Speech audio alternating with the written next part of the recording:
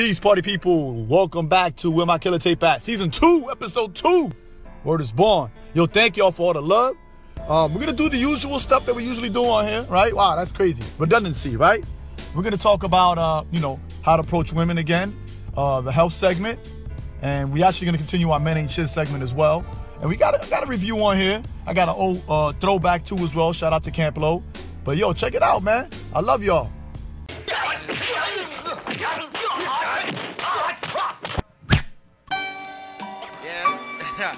I like the rhymes. All of us are born with the miraculous ability to determine the direction from which sounds approach us. Let us venture into new and uncharted land. People get shook up, when I'm introduced as God. You got that good hair, too. You're the first one out there with a dashiki talking that crap. It's like a jungle sometimes, it makes me wonder how I keep from going under. It's like a jungle sometimes, it makes me wonder how I keep from going under. I pull up, hop out, air out, made it look sexy. They won't take me out my element. Nah, take me out my element. Yo, for this episode, I'm sipping on some gin and tonic. I use Seagram's gin. I use this other gin sometimes, but Seagram's is actually the best, man, because it has like this little kick aftertaste. It reminds me of ginger, even though it's not ginger. And then I use this tonic water from this company called T3. It's really, really good. I mean, it's probably the best tonic water to use for if you're gonna make a gin and tonic. So it's real easy, and just throw a little bit of lemon, a little bit of lime in there. Squirt a little bit of lime in there, and you good. But that's what we're doing today. Word.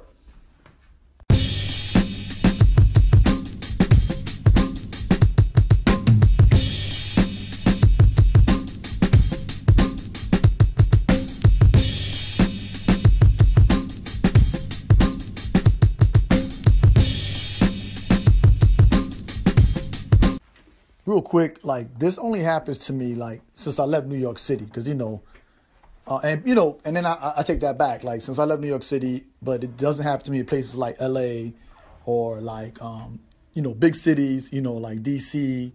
It doesn't happen in those places.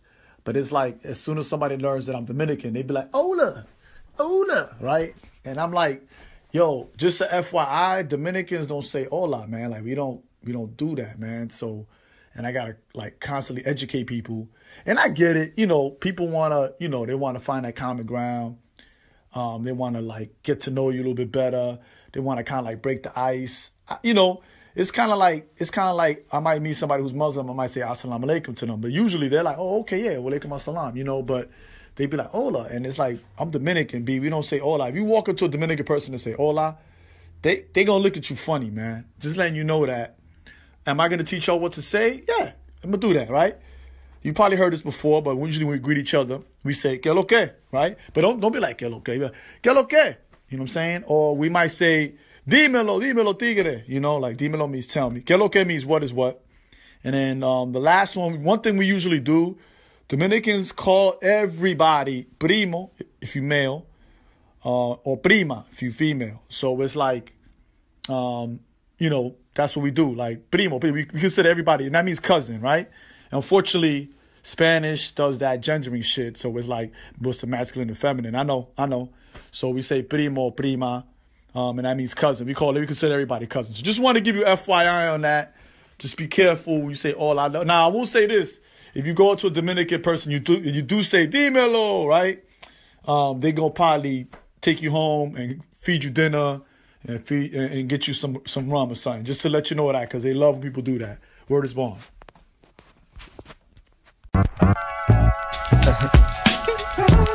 Medina Green, DCQ, Law I2, Medina Green.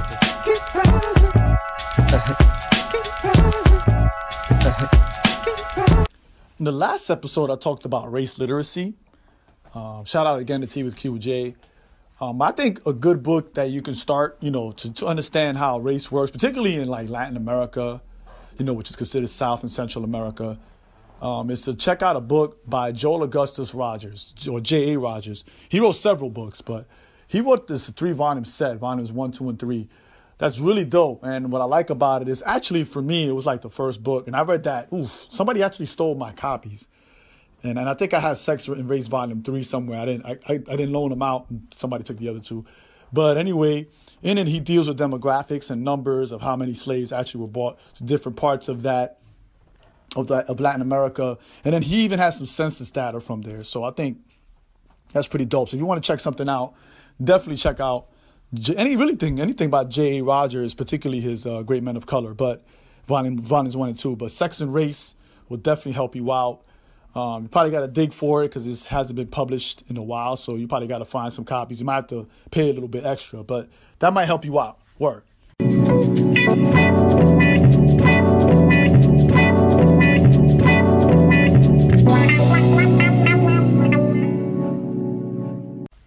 What you reading, my man? Word is Born for Black History Month. Just want to shout out the homie Nedi Okorafor. I'm currently reading the second of her trilogy, Binti Home. The first book is called Binti, and actually she released the third book, but I'm going to finish the second book, of course, right? So I'm reading that. Yo, it's dope. Like I love her stuff because her stuff is futuristic, right? But it deals with a lot of stuff from pre-colonial Africa. It's really dope. So it's about this young girl who has locks, and she comes from a particular village, and she attends this school, and on her way to the school on the ship, it gets attacked by these aliens that like just kill everybody on the ship. That happened in the first book. So in the second book, they're going to talk about what happens after that. So I really can't wait to read it. But I'm going to start reading it today. But anything about Nedi Okorafor, I just want to say real quick that Nedi's book, Who Fears Death, is going to become, I think it's a Showtime movie. It is going to be produced by my man who actually wrote Game of Thrones. I can't remember his name. What's his name, yo? That chunky white dude with the glasses. But that guy. But anyway, shout out to Nedi Okorafor. You deserve all the accolades, all the awards, all the props, and all the loot. We love you. Peace.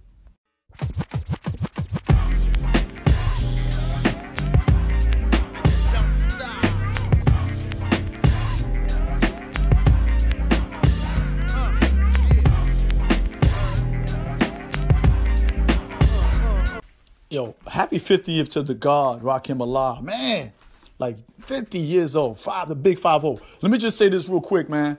Y'all got to be like more careful on the grams and on the Twitters, like, because y'all post something and you be like, oh my God, I hope he's not dead. You know what I mean? And they be like, oh yeah, by the way, happy born day. You be like, whoa, you know what I mean? So I think what we need to do is we need to do more of that, like more of like bigging up birthdays for our notables. And I think that'll probably take away from that stigma. Because I'd be like, oh, snap, why is he all over my TL? Oh, my God. But happy born day again to the God, Rakim Allah. Word is born. Yes. The name of the game is Life Works. Night of the Slips. The name of the game is Life Works. I know I'm mad late with this, but Tariq Nasir and Dr. Umar got beef. Like, I know I'm mad late, but I just think that it's mad funny. Not that they got beef. Like, you know, if you got beef with somebody, you got beef. You know what I mean? Like, sometimes you got beef with people and, like, other people not gonna understand why you had beef, but you got beef, right? Because, yo, I think, quite honestly, beef is natural. Anyway, I digress. But I just thought it was funny how you know, like, you could tell who's a G and you could tell who's been in beef before by how they talk junk. But Tariq Nasir says something to the effect of, I'll tie you up and slap your titties around. Like, and yo, I'm not trying to be funny, you know what I'm saying? I'm not trying to engender motherfuckers or anything like that, but that sounds rather homoerotic, Tariq. Like, for real, for real. Anyway, they both hate black women, so what do you want, right?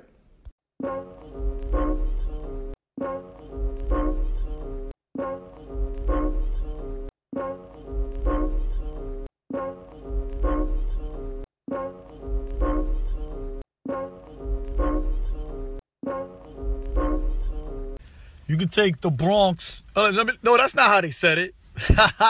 You could take the kid out the Bronx, but you can't take the Bronx side of the kid, right? So one after, it was the evening. It was night. It wasn't late though. I know it was right before the holidays, so it was like a lot of people shopping. So my daughter works at the mall. I don't even mess around with malls because that's just not, it's just not my thing, man. So anyway, I went to pick my daughter up. So like, I usually pull up right in front of the mall where the entrance is and just wait for her there. So like, sometimes she be out there waiting for me, but sometimes she don't be, especially when she doesn't get off at the end of the day. Anyway, so I'm pulling up slow, right? And there's like 6 cats like grilling me, yo. Like they was like grilling me hard. Like bending over to see into my car. Like they were looking at me hard, yo, as I was coming up. So right, I pull up, and I swear to God, they like looking in my car like they're looking for something. So I stop a few feet in front of them, and they all like walk towards me like really fast. So I'm like, oh, these cats, okay. So I jump out like, yo, what's up? And the cat was like, hey, man, hey, are you my Uber? Yo, I felt mad stupid, yo. Mad stupid. Yeah. Yo, I think Chris should run first on this one. I think so. Yeah. Yo, I think Chris should run first on this one. I think so. Man, yo, so January 28, 1997, that's 21 years ago at the moment of this recording, which is on January 28th. You probably hear this after January 28th. What is it? Was it Profile Records? Profile Records released the dope album Uptown Saturday Night by Camp Lo. Remember that? Remember them cats? Actually, I love these cats a lot. And there's several reasons why, not only because they're from the Bronx, but of course it's made up of the duo Geechee Suede and Sonny Chiba. Of course, named after 70s blaxploitation icons, right? And I think it's really dope. The reason why I love them so much is because they came out during a time when boom bap, which is a sound that was kind of like defined by the likes of DJ Premier, the Beat Miners, the Boot Camp Click, Digging in the Crates Crew, DITC out of the Bronx, and several other notable artists. And I think this album at the time was like a departure from that, and they were from the Bronx, which kind of like helped bring out that boom bap style of sound. And we talked about a long time ago, several episodes ago, on Where My Killer Tape At. And it was produced by Ski, who I think is probably one of the most underrated producers in the industry. Ski produced a lot of dope stuff. And I think if you listen to this album, you can really see how he stands out. He's produced mad joints that you got to really check out. So if you get a chance to check him out. And Ski used to be in a group called Original Flavor, which actually Jay-Z was on one of them songs when he was doing that, when he was doing the Das Effect style, which Jaz-O, his mentor, claimed that Das Effect stole from. So it's real interesting how you have all those connections. But anyway, there's a song on there that I like that he did with my man from Diggable Planets, which I think is dope. But it's a really dope album. Their rhyme style is mad different from what everybody else was doing. And I thought it was really, really dope. But I think overall, Uptown Saturday Night is a classic hip-hop album that I think is underrated, and a lot of people don't even put in their top 25. And I think you should check it out if you haven't. But again, it came out 21 years ago. Word.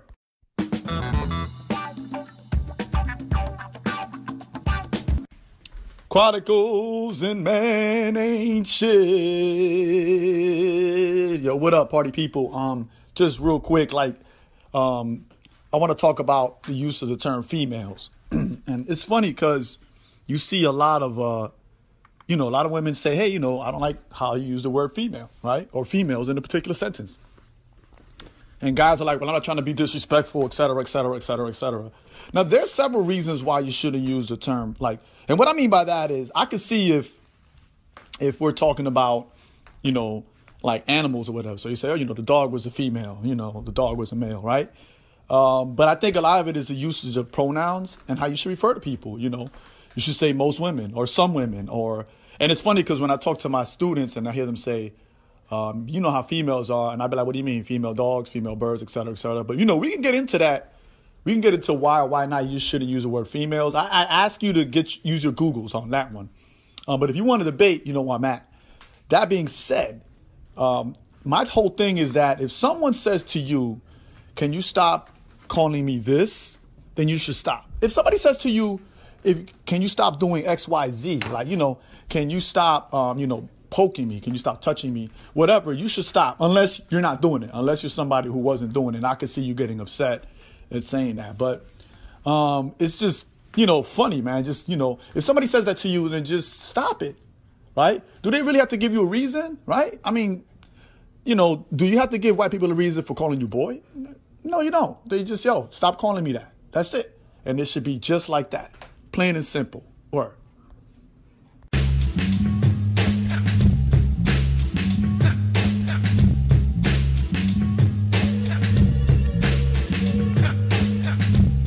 I'm going to say two things about the Monique situation when she was asking us to boycott Netflix. Mitch, I don't think she's, I think she's right on so many counts. But just two things that I noticed, and this is outside of misogynoir. I know I have to define that at one point, but misogynoir is something that we see happening because I didn't see people do the same thing to Amy Schumer when she asked for more money. Anyway, one thing is that what I always loved about Monique is that she always knew her worth. She always knew her value. And I remember she talked about how, her dad was always like, yo, you're beautiful. You can do whatever you want. He was like always encouraging. And she always attributed to that. But she knows her worth. She knows her value. And I think that's an example that we should all take. And number two, the last thing I want to talk about, and then I'm going to leave it alone, is that most of us, and when I say most, I should say all, right? Because I'm actually thinking 99.8888%, right, are actually underemployed, right? We actually are. And that's another reason why they tell us not to talk about salaries, because if you did talk about salaries in the workplace, you would learn that some people who do actually less work than you do and put in less work than you do actually make more money than you do, even though you might qualify more than us, particularly if you're black, brown, and you're a woman. So let's talk about that. So we can learn a lesson in this in knowing your value and realizing that a lot of us, and President Party included, are underemployed. Word. Yes. The name of the game is light works. Night of the slips. The name of the game is light works. I got a question for y'all. Like, how y'all let these flat earth people come back into the fold like they shit is legitimate? Like, they coming into spaces like, yo, we have to consider that the earth might be flat. Where they come from with that? Like even in the mythology of Christopher Columbus, do cats say that the earth is not flat? Like, even in that instance, like, so how these cats come back into the fold, man? Don't blame it on the internet, though. Come on, man. We can't, people will say, oh, you should respect people's perspectives. Some perspectives don't even need to be respected, yo. Word. Yeah.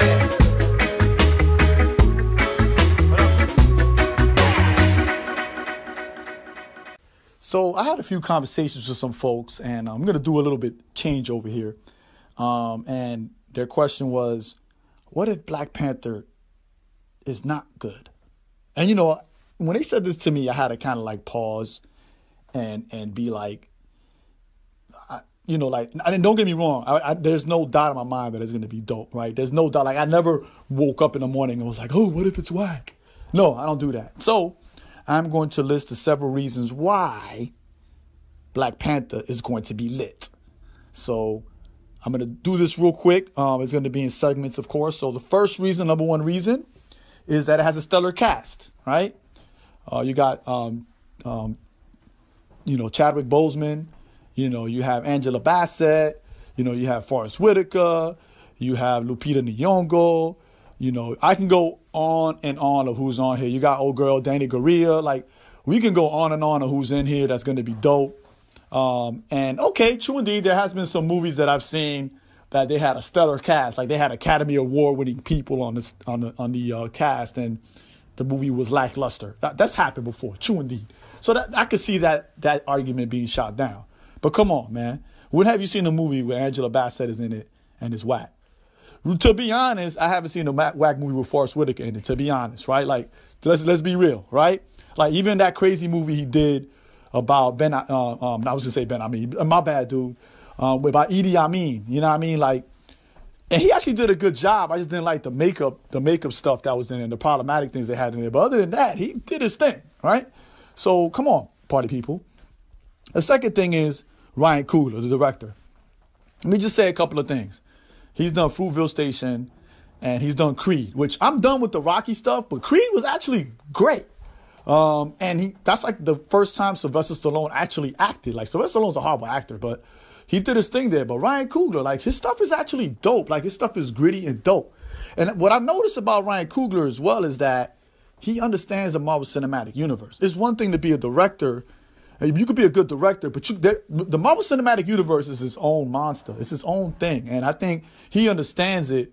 And what I love about the way Wakanda is going to be set is that it sits directly in the MCU. Like, I haven't seen the movie yet, but I know that the last Infinity Gem is going to be located in Wakanda. It just makes sense that way.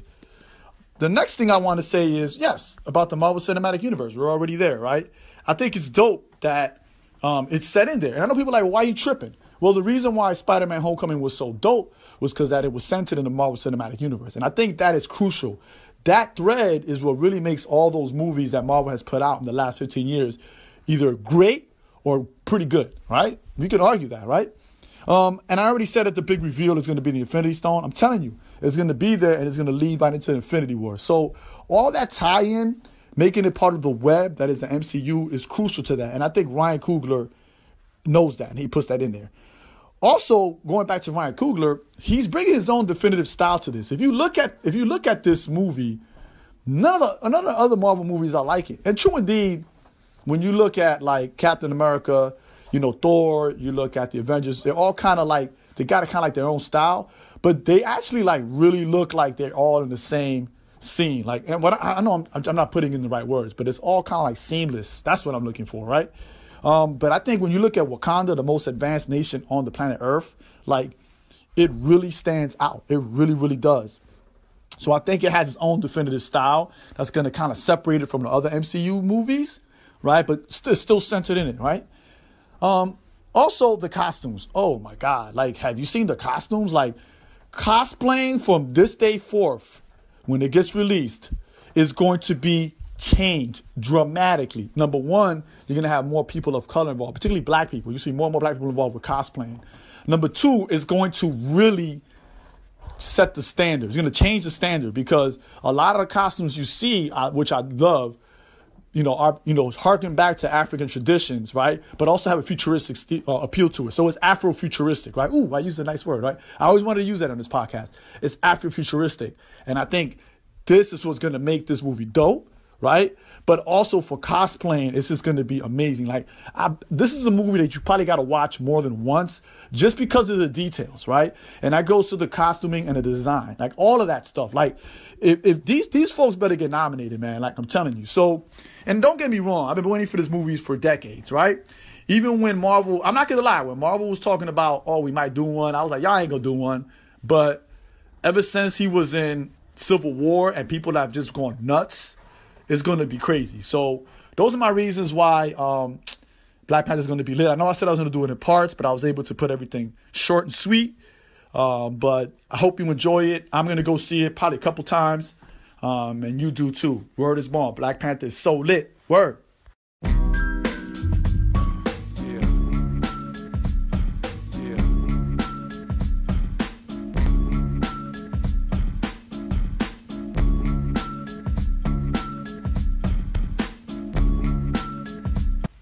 Yo, real quick, a brother's on Stitcher now. So you can find us on 4 different platforms. You can find us on iTunes. You can find us on Google Play. You can find us on SoundCloud and on Stitcher. Where my Killer tape at? Yo, really check us out there. Yo, if you want iTunes, please subscribe, leave reviews. Your show is mad love. I'm telling you, B. Because, yo, I'm trying to get it out here. Word is born. If you want to talk about the show, hashtag where my Killer tape at. Please do that, man. Or just hashtag where my Killer tape at wherever you at. Instagram, Twitter, whatever. I'm not on Facebook, so I don't know if you want to, you can. But also, real quick, I did some things on here. I'm going to put that stuff in the show notes, so check it out. But please show a brother some love. Where my Killer tape at? What up?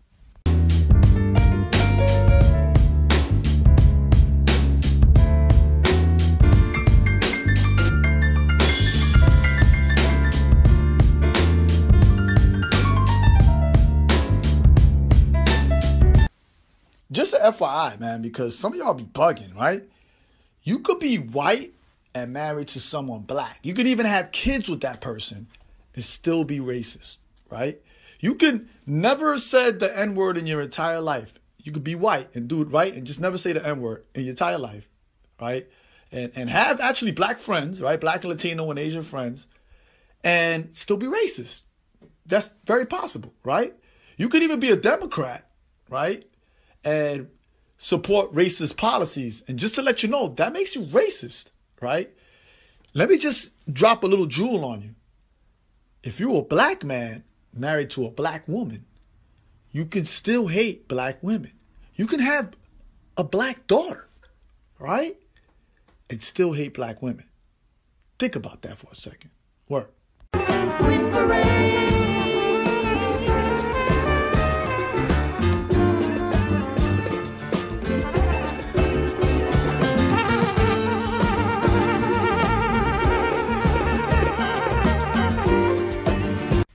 Real quick, I don't mind debating cats online. I really don't. I'll do it any day of the week. Like I said, man, we could do this.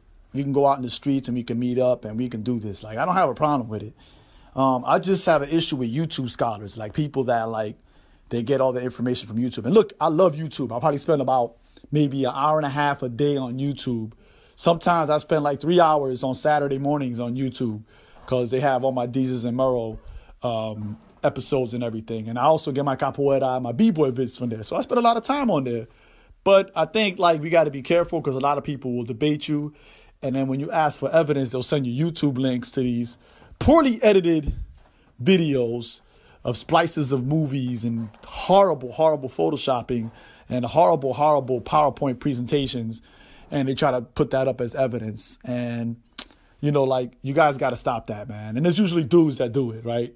And I don't like to use the word ghetto scholarship because I heard a lot of people call that as ghetto scholarship. I don't, because I'm ghetto. So I take offense to that. But yo, go to the library, read some books, use your Googles, you know what I mean? Go to some lectures, you know, take some classes, like learn the theory, do all that stuff, learn the statistics, the demographics, all that stuff, read academic journals, like do the real knowledge, man.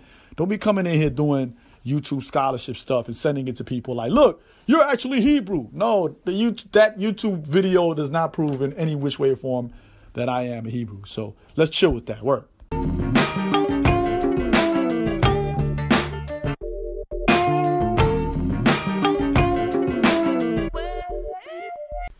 And I know I'm mad late with this one. I'm really late, but you should definitely check out Mudbound on Netflix. I'm late, and I'm really mad that I'm late. It's directed by Dee Rees, and she did Pariah, which is another phenomenal movie. Like, it's a mad dope movie. If you haven't seen that, and that's on Netflix too. That was an independent. Pariah was an independent, and Mudbound is actually a Netflix production. But it's an amazing movie, but also Mudbound. And it stars, and I'm not familiar with this guy, Garrett Hedlund, right? I am familiar with Jason Mitchell, who plays Eazy-E in the NWA movie. He does, both of them, they do their thing. Rob Morgan is also in it. He's done a lot of movies. He's that dude that you see in man movies that you're like, I know that guy, but he played the snitch in Daredevil. And he's also in another Netflix production. I can't believe I forgot this. But Stranger Things, season 1 and 2. But Mary J. Blige, yo, look, you guys got to do this, man. Go back to that movie that Q-Tip put together. I can't remember the name of it. And Mary J. Blige plays the mom. She does a horrid job on that. And I was like, don't ever let her act again. But I don't know. She went to school. She did a thing thizzle. I don't know what she did. Maybe it was the divorce. But in Mudbound, Mary J. Blige earned that Oscar, yo. She earned it. If she doesn't win it, you know, I'm not going to cry, you know what I mean? But if she wins, man, yo, that is well-deserved. But everybody on this show really on this movie really does their thing. And I think the chemistry between Garrett Hedlund and Jason Mitchell is Hedlund. My bad, it's Hedlund, right? Their chemistry is just there. They don't have a lot of scenes together, but when they're together, man, it's dope. So, yo, go check out Mudbound. And, yo, shout out to Dee Rees, man. Like, yo, word is born, man. Man, you're just dope, and I just can't wait to see more work from her. It's going to be really dope. But check out Mudbound. Word. Scientific power. My mental violence will shower, devour at a crazy rate. Yeah, I whirlwind through cities, influential, scientifical power. My mental violence will shower, devour at a crazy rate. Yeah, I whirlwind. Word is born on where my Killa tape at health segment. I want to talk about, and I know I brought this up before, but I just want to bring this up. There's no such thing as a magic bullet. There are no magic bullets. I'm sorry. I don't know who told you that. There are no 20-minute abs. There are no drinking a particular shake twice a day that's going to help you lose weight, et cetera, et cetera. There's just no magic bullet. I know it's a repeat, but I think it's something that we have to be careful of because a lot of people try to sell you that. And people spend a lot of money that they don't need to spend on these kind of things. And I could think of a bunch of pyramid schemes that do that. And it's messed up that, there are still snake oil salespeople that try to sell you that stuff. But no, there isn't. It's all work. It's all work that you put in. It's the work that you do when you get up in the morning before you go to bed, hitting the gym, hitting all that. However you get down, that's all hard work. Nobody got there, by taking shortcuts. Nobody got there by doing 20-minute abs, none of that. And I think if people really see it like that, and I get it. You want to see results quickly. We all do. We all want to see results quickly. When I'm learning a new difficult move in capoeira, I really try to get it down as much as possible. But you know what? It doesn't work like that. I just have to work at it. And it's frustrating and it pisses me off and I get hurt a lot. You know what I'm saying? I fall down a lot on my face and that's not cool. I get it. But at the end, trust me, the results, you will be much happier with the results, right? And the key is not only to get there, whatever goals we have, the key is not only to get there, the key is to stay there. So it has to be a lifestyle change. It cannot be a small change. So yes, if you do want that 8-pack, which again, we've talked about this before, you got to put in the work. This is not going to happen by buying a particular product one time and working on it for 20 minutes a day and it's going to fix you up. This is not how it's going to go down. And maybe I should stop using the abs as an example, but I just think this is such a good example. Word.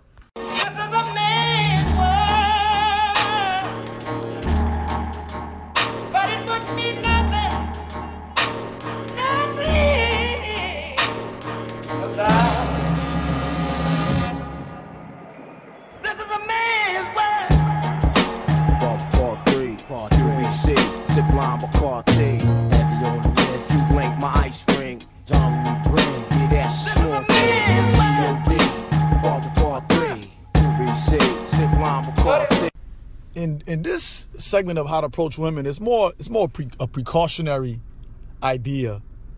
And look, it's really, and this is something you can use across the board. Like if you're gonna approach a young lady, which is cool, like I said, we talked about this before in several episodes, but what you want to do is make sure you give people their space. If you see a woman you want to talk to, and try not to get in her face. I don't know, sometimes y'all meet at clubs and stuff like that. And I think there's a way to do it, number one, without yelling. And there's a way to do it without getting in somebody's face. Because, sometimes, and you can have the best hygiene. You can have the best hygiene or whatever. You can, smell great. And that's another thing you got to be careful, too, like cologne. I guess since I got older, certain scents, really bother me. So, and I haven't been sensitive to that, and I'm pretty sure other people feel the same way. So anyway, let me go back to what I was saying. Give people their space, man. Y'all got to be real careful with that, because it could come off as aggressive. It could come off as bothersome. So in the previous segment, we talked about body language and paying attention to people's body language and how they might feel. So if you approach a young woman and she jumps back, that's a sign that you might want to step back yourself, right? Or if she kind of turns and faces away from you, that's just another sign, and go back to the first episode of season 1, we talked about rejection. So, pay attention to body language and, space, and I look at it from a personal perspective. I don't want nobody all up in my grill unless it's somebody that I know and I'm really, really cool with and we have that kind of relationship. And you could be fine as hell. If I don't know you like that, I don't really want you in my face like that. So I think that's something that you should be, aware of. And then again, watch other people's body language be real careful. So I guess this one would be about proximity, right? I hope this helps out. And, if you have any questions of what you want me to talk about, any ideas, you can hit me up on Twitter at DanTrezOmi or at Omi's Podcast, OMISPODCAST. And, you can just ask a question or something that you want me to talk about when it comes to how to approach women. Peace.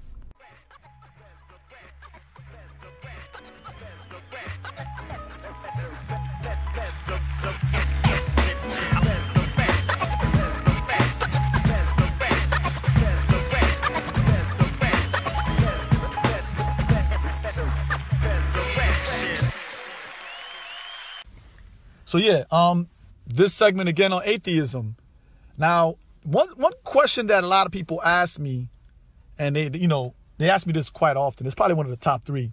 They ask me, were you abused while you were in the church, or was it like, did you just have an epiphany? Like you just woke up one day. Like they felt like something crazy negative happened to me for me to like become an atheist.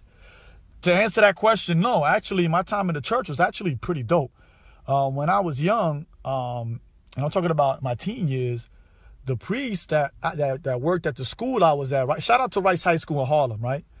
It's no longer there, though. They closed like in 2015.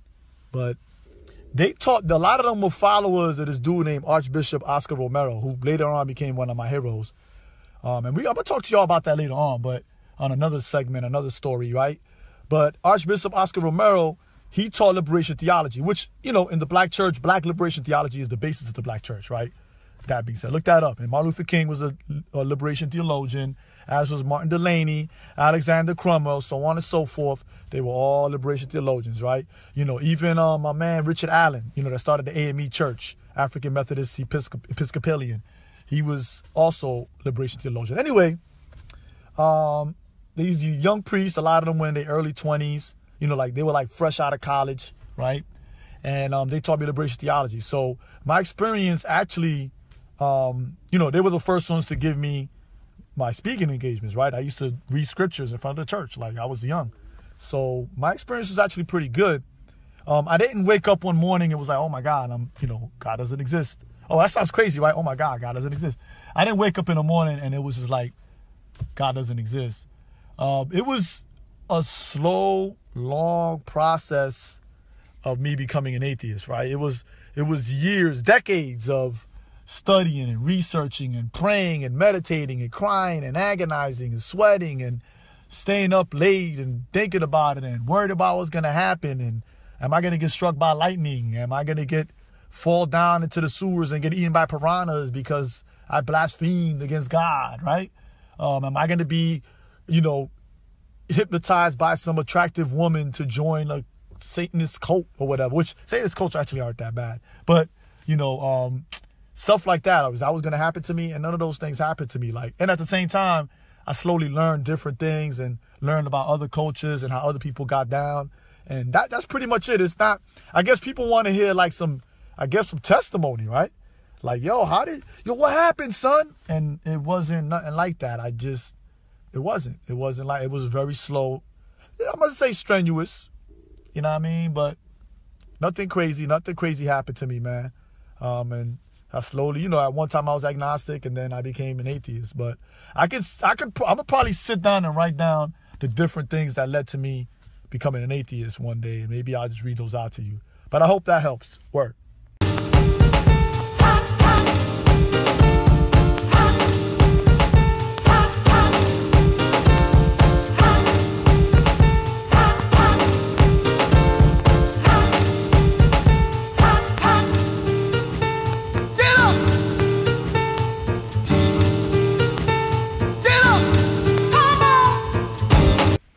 All right, shout outs. First of all, shout out to my man AG. He used to be a co-worker of mine. He just had his born day. Man, he's young, man. He's 28. But I love you, brother, man. I love you a lot.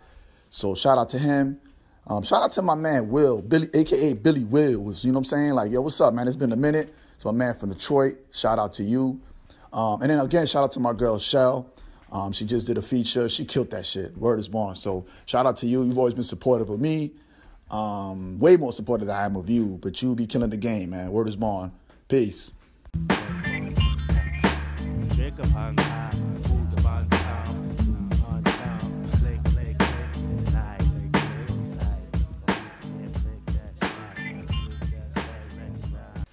Once again, man, thank you all party people for checking me out. You know, we on 4 platforms now. We just got put on Stitcher. If you want to continue the conversation, hashtag where my Killa tape at. Killa is spelled Killatape. Again, once again, another bang. I hope you enjoy it. You know where I'm at. You can find me on Twitter at DanTrezOmi or at Omi's Podcast, OMIS Podcast. Until we meet again, peace.